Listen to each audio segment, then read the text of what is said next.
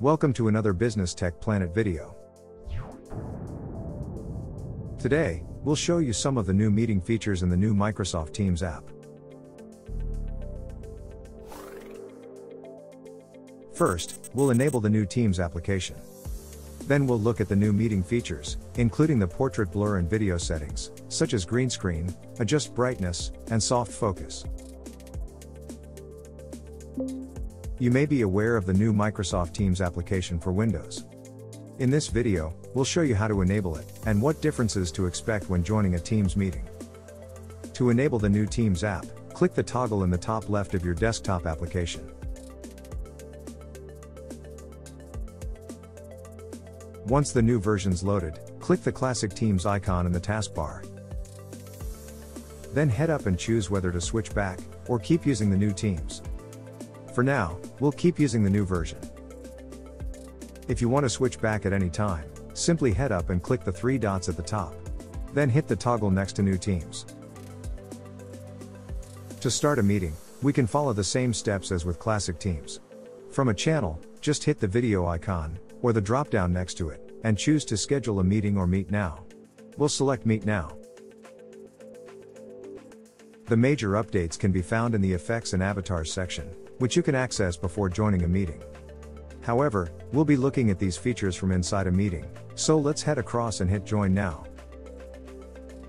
Once you've joined the meeting, head up and click More at the top. Then select Effects and Avatars from the drop-down. Perhaps the first difference you'll notice is the option to add a portrait blur, as well as the standard blur in classic Teams. The portrait blur creates a depth of field effect, with sharper focus on the subject, and more subtle blurring on the background. Whereas the standard blur adds a stronger uniform blur to the whole background. We also have some new video settings, which you can access by clicking Green Screen Settings. The Adjust Brightness feature will enhance your camera quality in poor lighting. The Soft Focus feature adds a smoothing effect to your appearance, which you can adjust using a slider. And the green screen setting adds a solid color background to your video, which can help sharpen your image if you choose to apply a virtual background. To return to these settings, hit the three dots at the top, and select Settings from the drop-down. And the new video features can be found in the Devices tab. Heading back to the meeting, you may notice that the Maybelline option is missing in the new Teams app.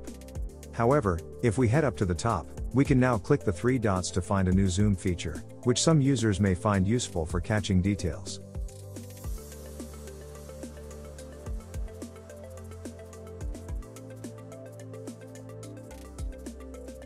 That's all for this video. If you found it helpful, why not buy us a coffee? We'd really appreciate it, and you'll be helping us grow the channel. Thanks for watching. Remember to check the description for additional resources. And don't forget to subscribe for more Microsoft videos.